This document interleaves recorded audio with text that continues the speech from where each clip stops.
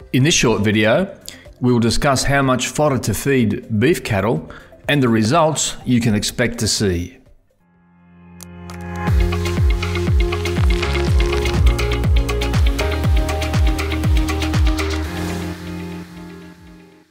One of the questions we get asked the most is, how much should I feed my cows and for what result? Feeding fodder to cattle dates right back to ancient times when nomadic tribes used primitive means to grow feed for their herds. Fast forward to 2006 when an Australian company built the first modern-day hydroponic transportable system to combat the crippling drought conditions.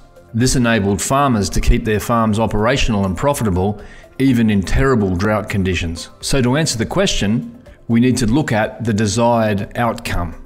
So for the purpose of this video, we will assume that weight gain is what we're looking to do.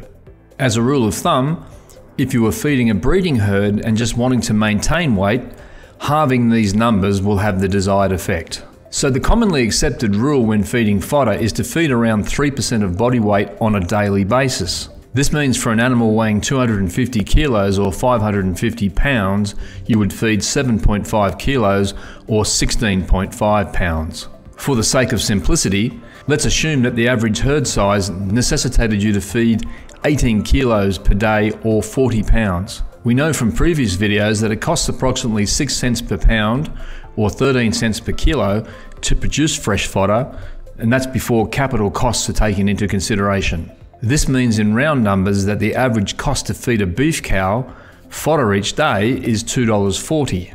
Now on top of this, we recommend 1 to 2 kilos of dry feed, such as hay and, if available, forage on the ground. However, consumption of any grass coverage will be greatly reduced.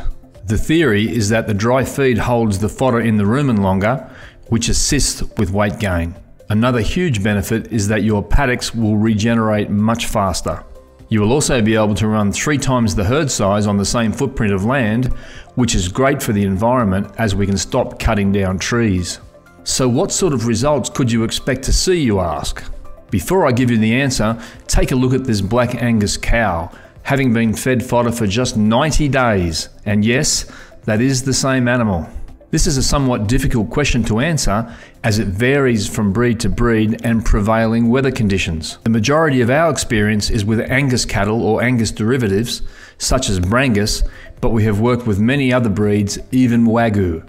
That being said, and having worked with hundreds of farmers, daily weight gains are typically between 1 and 2 kilos or 2.2 and 4.4 pounds. 1.5 kilos is common.